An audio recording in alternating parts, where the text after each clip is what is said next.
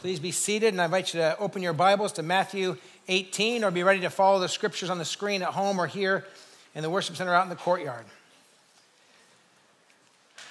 So at 15 years old, I became a follower of Jesus, and when I was about 16 and a half, I was asked for the first time to share from a pulpit, to share a testimony for 10 minutes, and I started being taught and trained how to preach and teach at about 16, 17 years old. So for over 40 years, I've had the privilege and the joy of opening this book, which is the Word of God from beginning to end, and teaching what's in it. And I've always said there's two topics that people push back on the strongest, but I've had to add a third one. When I say people push back the strongest, all I can say is from my own experience as a pastor, there's three topics now that when I preach about them, I'm pretty confident I'm going to have people talk to me afterwards, or send me a note, or send me a text, or write a letter, and say, I didn't really like that, or I didn't like this about you. There's three topics that just tend to bother people. You ready to hear what they are? I'll tell you the two that have been there for a long time, and the third one that's been added to my new list. Finances. Money. When I preach and teach about money, people get like, you stay out of my business.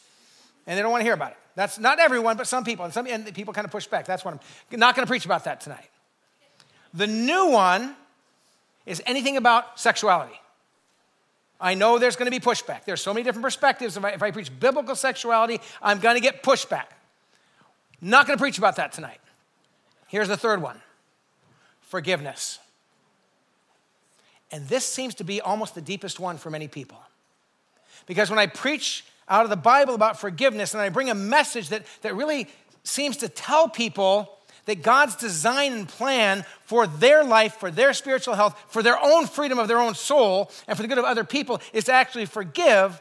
I have people come up to me and say, Pastor, I understand what you're saying, I get your message, but if you knew what he did to me, if you knew what happened to me, you would know why I don't have to forgive.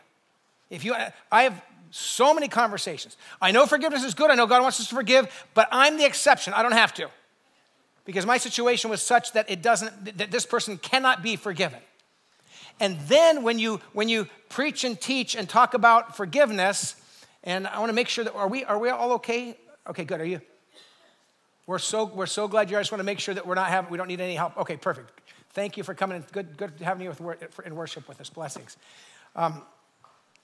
When it comes to the topic of forgiveness, we live in a world right now where somebody can look at another person and say, I've never met them, I don't know them, but did you hear that they tweeted something 7 years ago? And they're unforgivable. They're horrible. And people will be angry and not cancel and not forgive somebody who they don't even know and don't even know what they did or if they really did it, but we're just so quick to not forgive. Into that, Jesus tells a story. And what I call the story is this. I call it a shocking, challenging, troubling, and needed story. Matthew 18, 21 to 35 is a shocking, it'll blow your mind. It's challenging, it's going to challenge you. It's troubling, you're going to be bothered by some things you're going to hear tonight, and it's needed in our lives. If Jesus taught it, we need it. Amen? Even if it's shocking, challenging, and troubling. Listen to the word of God. Let it sink into your soul. I want to even dare to say, let it bother you. If you're getting bothered as I'm reading it, remember, this is Jesus teaching. I'm reading the words of Jesus. So we begin in verse 21 of Matthew 18 to get the setting of what's going on here. Then Peter came to Jesus. Peter, one of the disciples, so close to Jesus, been walking with Jesus. Then Peter came to Jesus and asked, Lord, how many times shall I forgive my brother or sister who sins against me? Not just a rumor, not just a maybe, they actually sinned against me.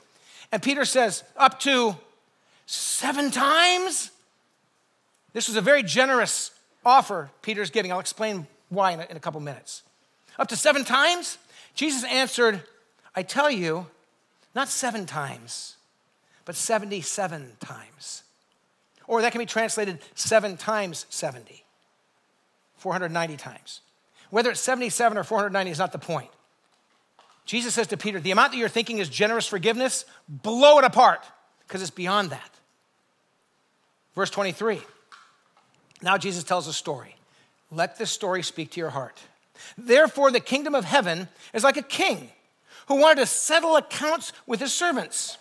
As he began the settlement, a man who owed him 10,000 bags of gold, was brought to him. I'll talk to you about how much that is in modern economy in a couple moments. But just you don't have to know your mathematics to know 10,000 bags of gold, a lot of money, right, was brought to him. Since he was not able to pay, obviously he couldn't pay it, the master ordered that he and his wife and his children and all that he had be sold to repay a sliver of the debt, a little bit. That happened in the ancient world, all right? Verse 26, at this the servant fell on his knees. Now pay attention to this.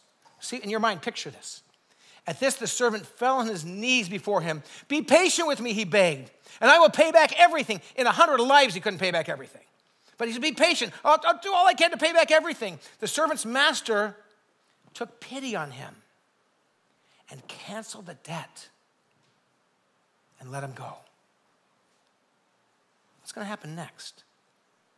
Verse 28. But when that servant went out, he found one of his fellow servants who owed him about 100 silver coins, a fraction of what he had just been forgiven.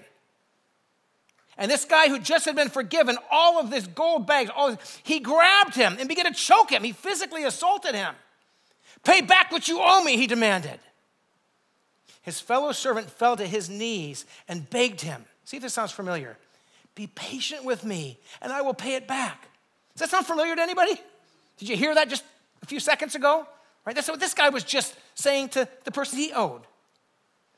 Be patient with me and I will pay it back. But he refused. Instead, he went off and had the man thrown into prison until he could pay the debt. When the other servants saw what had happened, they were outraged and went and told their master everything that had happened. They were just shocked. They knew how much this guy had been forgiven. And now he won't forgive somebody else a fraction of what he had just been forgiven, and he can't forgive this guy. Then the master called the servant in. Here's where it gets troubling. Brace yourself. Then the master called the servant in. Who's telling the story? Say it out. Who's telling the story? Gentle, kind, always very gentle Jesus, right? Listen to the story. Then the master called the servant in. You wicked servant, he said, I canceled all that debt of yours because you begged me to. Shouldn't you have had mercy on your fellow servant just as I had on you? Read that again. Shouldn't you have had mercy on your fellow servant just as I had on you? In anger, his master handed him over to the jailers to be tortured until he should pay back all he owed. Good thing that has nothing to do with us. Verse 35.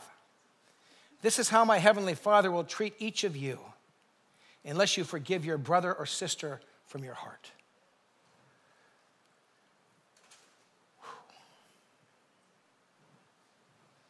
I don't want that. You don't want that. Troubling? Challenging? Yeah. But we understand that Jesus died on the cross and rose again. We're going to come to the table tonight and have communion. We understand that we're forgiven. Yes. But I believe that Jesus is using the strongest possible language to shake us and wake us and understand the deep importance of forgiveness. That when we don't forgive, it devastates others, it devastates the relationships, it devastates our world, it devastates our own soul. And so I think, and the Bible at times uses hyperbole, sort of overstatement for effect, something dramatic to get people's attention. I don't believe this is saying if you die and there's somebody you haven't forgiven, you're judged. I don't think it, but what I think Jesus is saying is you need to understand there's a connection between how God has forgiven us and how we forgive others. Whether you want to believe it or not, there has to be a connection. And there's a connection with how we forgive others and how our God looks at us and sees, do I understand that I've been forgiven? Do you really, if you're a Christian, do you understand how much you've been forgiven? And my prayer is that tonight, God will open our eyes and our hearts and our minds to the depth of his forgiveness so much that it breaks our hearts when we can't forgive someone else, that it drives us to our knees and causes us to learn to be forgiving. In a world that is becoming more and more and more judgmental and unforgiving, One way that Christians will stand out is if we can learn to do what Jesus is teaching in this parable. So Jesus, this is our prayer. As we're halfway through our sermon time, we just pause and say, would you speak to our hearts? Would you challenge every one of us? And Jesus, I pray this, praying for myself first. Lord, that when we're wrong, that when we're offended, when somebody is out of line, when somebody sins against us, that we would understand what it means to walk on a journey of forgiveness, that we would understand that it doesn't mean we let people abuse us, it doesn't mean that we let them do it again, but it does mean something changes in our hearts, and that we understand the depth of your grace so much that we can't not forgive because we understand the greatness of your grace. I pray that tonight in your word and in our worship and in the bread and in the cup, we will feel the depth of your grace at a new level, in a new way. We pray this in Jesus' name. Amen. I want to just think about this passage together, the simple story that Jesus tells.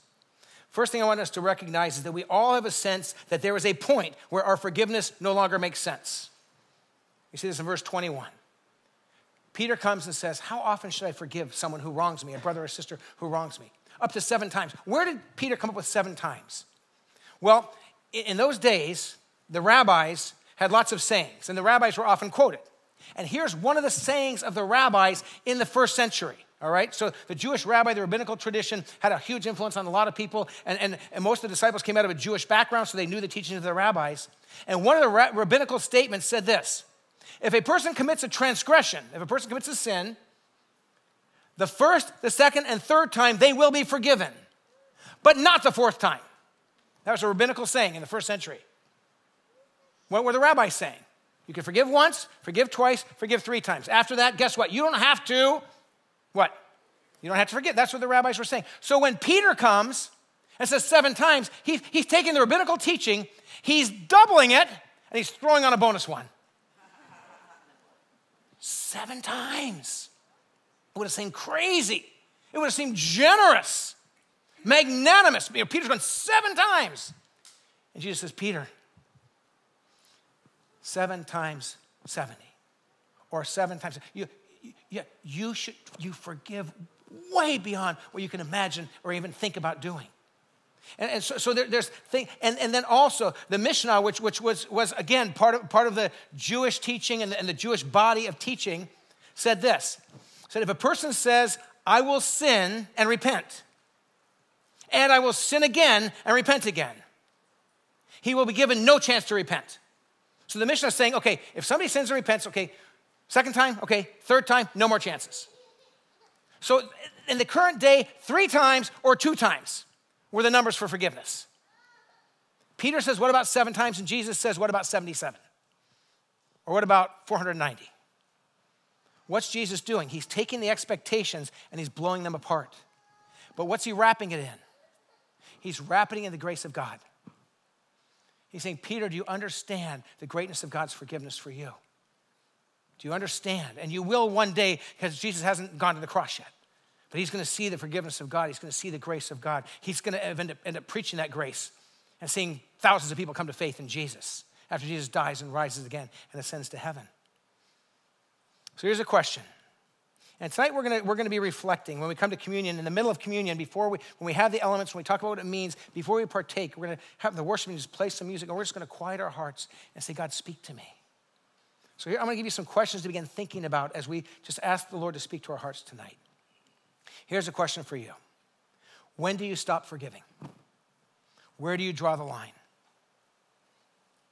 Some of you go, it's not three times, not 2 times.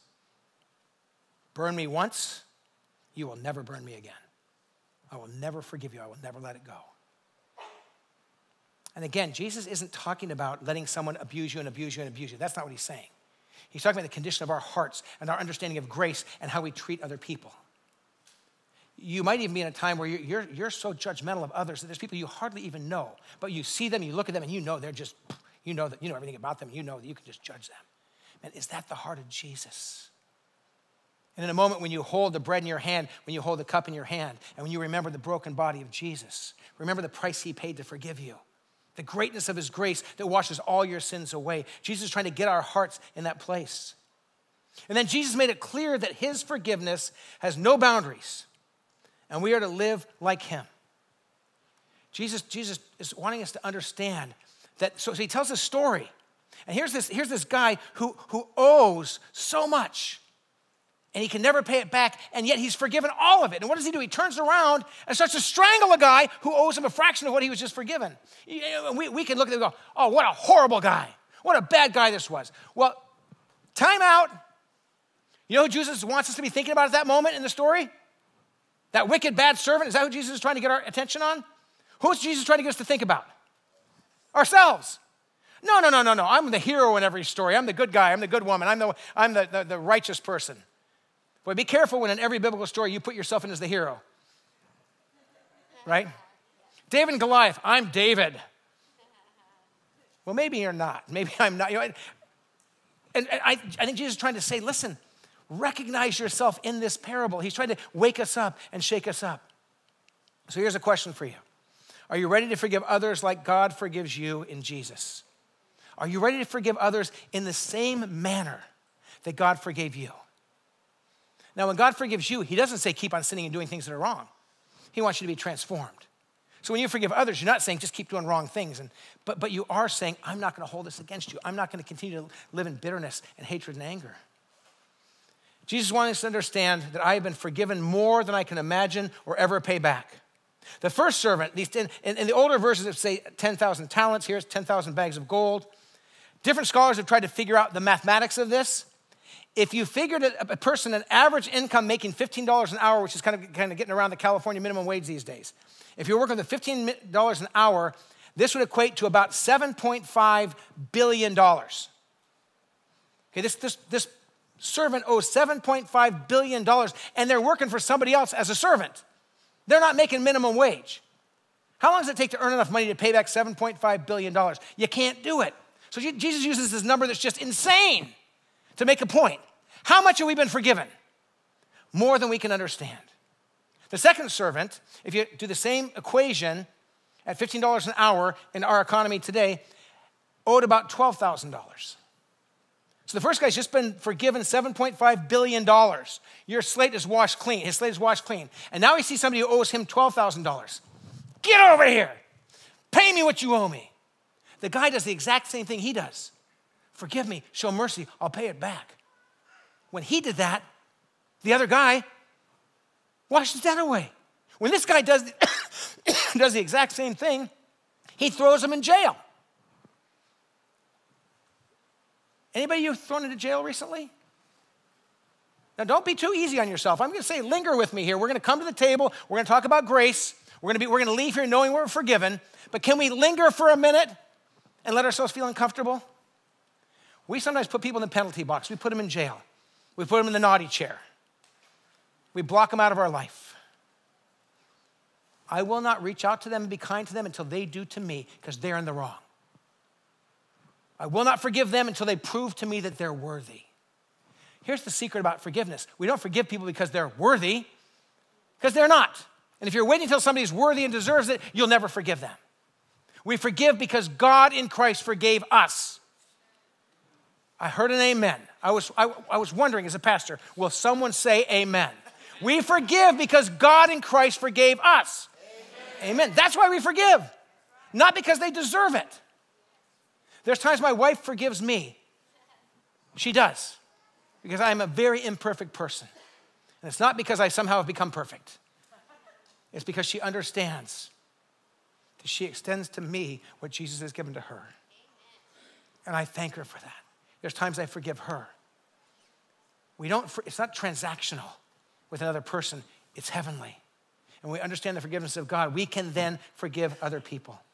So a question. Am I willing to look deeply at my heart, life, attitudes, motives, and actions and recognize the depth of God's amazing grace? Will I look at my life and say, God, you have been so good to me. My 10,000 talents, my 10,000 bags of gold, the sins that God has forgiven are bigger than I comprehend. How do I then go to somebody else who's done something that's a fraction of what I've done against God and refuse to forgive them? Will I forgive as God in Christ forgave me? When we cry out for mercy from a truly repentant heart, God is always ready to forgive. When we confess our sins, he's faithful and just. When we cry out for mercy, God is waiting to forgive us. And if you're a Christian, you've come to the cross, you've received his grace. And one day you'll stand before God, and God will look at you and he'll say, what sin? He won't see your sin because God forgave you through Christ, and Christ paid the price. But you receive that gift. And when you understand the greatness of that gift, you then want to extend it to other people. When we cry out for mercy from a truly repentant heart, God's always ready to forgive. So here's a question for you. What do you need to lay at the feet of Jesus today? In just a couple minutes, you're going to hold in your hand a wafer, a piece of bread. You're going to hold in your hand a little cup with juice in it. And you're going to remember the body of Jesus. You're going to remember the blood of Jesus. And I hope in that moment that you will just say to Jesus, I come and lay at your feet. Some of you, your prayer is going to be, God, I know I'm supposed to forgive. This person has hurt me and wronged me. I've been holding it inside for a week, a month, a year, a decade, 40 years. You may be holding bitterness towards somebody who's died already. You still won't let it go and forgive them. My prayer is that this is the night. This is the night that you say, God, I will let it go. In the greatness of your grace, I will lay this down at the foot of the cross. As I partake of the bread, as I partake of the cup, I will remember the price you paid so that I could do this. God expects us to forgive others like Jesus forgave us. That's God's expectation. This story, Jesus' teaching, the stark wake-up call that this is a call for us to forgive others the way God in Jesus forgave us. So before we come to the table, I want to ask you this question. Who do you need to forgive at a deeper level than you ever have done before? I want to ask you to bow your head right now and to quiet your heart. As you do, I'm going to invite the worship team to come and join me. I'm going to ask Pastor Dennis to come and join me. And I want to ask you just to quiet your heart and say, who do I need to forgive? And you know, if the Holy Spirit puts someone in your heart, can I just give you an invitation? Don't push it away. Don't start making your excuses, well, but not God, give me someone easier to forgive. If God brings to your heart and your mind the greatest offense you've experienced, would you just begin to pray right now and say, Lord, may I learn to forgive like you forgave. Quiet your heart and prepare yourself to come to the table. We don't come to the table because we deserve the broken body and the shed blood of Jesus. We come because he has invited us to receive grace. And these elements are reminders of grace. If you're not holding the little cup in your hand, I want to invite you just to hold that in your hand right now. If you're at home, I want to ask you something. Most of you are used to nights of worship and you already have some crackers and some juice or some bread and some wine, whatever you have. But if you don't, would you get those elements and join us as we partake together? And as you hold those elements in your hand, and if you're able to, you might want to even just take the bread piece out first. Don't eat it yet, but just take the bread and hold it in your hand, that little cracker there, the wafer. And then the other side, turn it over and slowly peel off do the juice side second, do the bread first so you can turn it over and have that juice upward. But as you're holding the elements in your hands, listen to these words from Luke chapter 23. 2 other men, both criminals, were also led out with Jesus to be executed. When they came to the place called the Skull, they crucified Jesus there, along with the criminals, one on his right, the other on his left. Jesus said, and this is a prayer he prayed for the people who were crucifying him. Jesus said, Father, forgive them, for they do not know what they are doing. They divided up his clothes by casting lots. In Psalm 32:5, listen to these words. Then I acknowledged my sin to you. I did not cover up my iniquities. I said, I will confess my transgressions to the Lord. And you forgave the guilt of my sin. Our God loves to forgive when we cry to him. Colossians 3:12 says, therefore, as God's chosen people, holy and dearly loved, clothe yourselves with compassion, with kindness, with humility, with gentleness, with patience. bear with each other, and forgive one another. If any of you has a grievance against someone, forgive as the Lord forgave you. Forgive as the Lord forgave you. And over all these virtues, put on love, which binds them all together in perfect unity. We read in Luke chapter 22, after taking the cup, he gave thanks and said, "Take this and divide it among you. For I tell you, I will not drink again from the fruit of the vine until the kingdom of God comes." And he took bread, gave thanks and broke it and gave it to them, saying, "This is my body, given for you. Do this in remembrance of me." And in the same way, after the supper, he took the cup, saying, "This cup is the new covenant in my blood, which is poured out for you." Wherever you are tonight, whether you're at home or in the courtyard or in the worship center, as you hold the bread or the wafer in your hand, as you hold the cup in your hand, this is a moment where Jesus invites us to remember. Jesus said, do this in remembrance of me.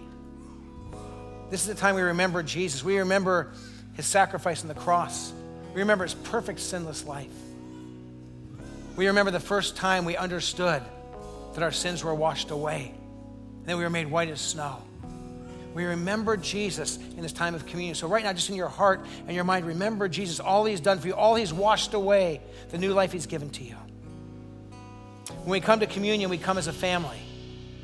You are part of God's family. If you're at home right now or on the road traveling, maybe people who have been on a drive somewhere, you pull to the side of the road, you're worshiping with us in your car somewhere, just on your phone, wherever you are, you're part of this family because you're part of the family of God. If you're in the courtyard, you're part of this family. In the worship center, you're part of this family. So we don't come to Jesus and remember his grace alone. We come in community because you know what? We all needed the grace of Jesus. Amen? Amen. He died and gave his life for all who would believe. And if we put our faith in him, our sins are washed away. Now we have to live like it. We have to live like our sins have been washed away. Like we understand we've been forgiven of more than we could ever pay back. So that when somebody offends us, we act like Jesus. In this time of communion, we remember grace. In the cup, we remember the blood of Jesus shed. Grace, undeserved payment for our sins. In the bread, we remember the grace of Jesus. Undeserved payment. By his stripes, we were healed. And so we prepare ourselves to come to this table. If you'll hold the wafer in your hand and just prepare yourself to partake.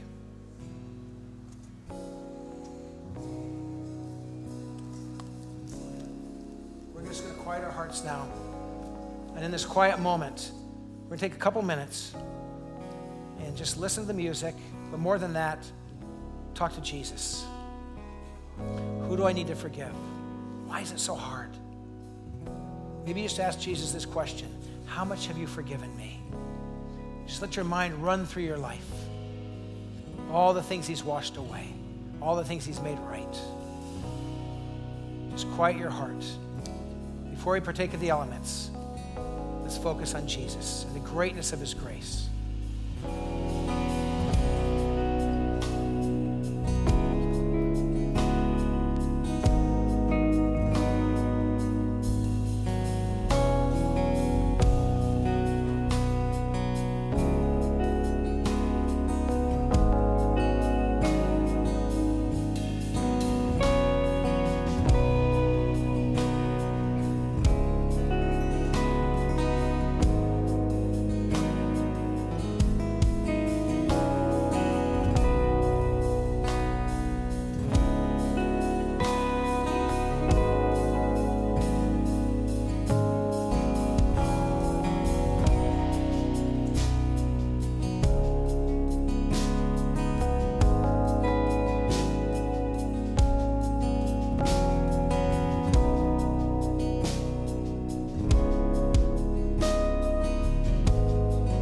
This bread reminds us of the body of Jesus, his love, his sacrifice, and the gift that he gave. Why bread? Why bread? Because bread was life. It came from the crops that they planted. It was profoundly nutritious. It was the center of every life. And in taking the bread, he said, now I am profoundly the center of your life. So we break the bread as he broke his body for us. Let's partake of the bread together.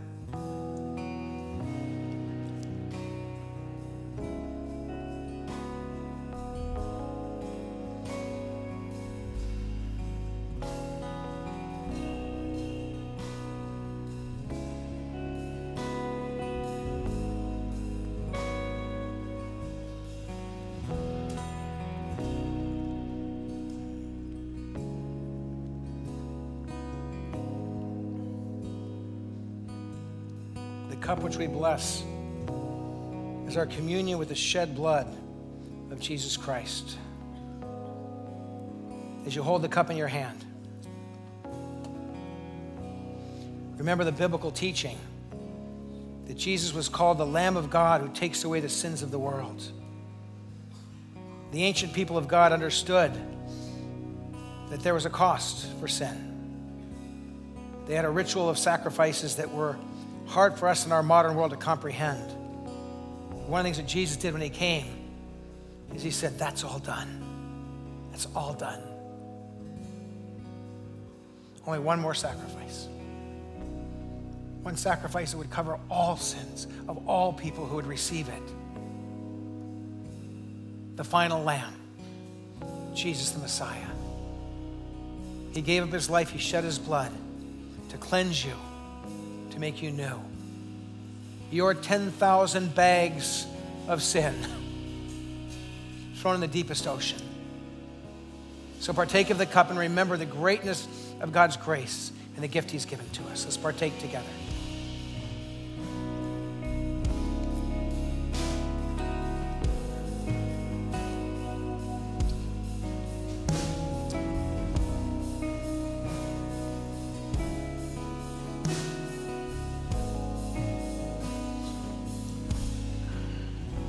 Lord, tonight in this moment, we remember you. We remember. Because we've paused to consider all that you accomplished with your death and resurrection for us. Us whom you adore and delight in. Thank you, Father. Help us continue to remember. And remember to forgive as you forgive us. So we thank you for all that you've done, all that you do, and all that's to come through you by this incredible time, this incredible moment, this incredible ritual of remembering through the breaking of the bread and taking of the cup. Father, we honor you, Jesus. And we do so from our hearts, and we do it all in your precious name. Amen.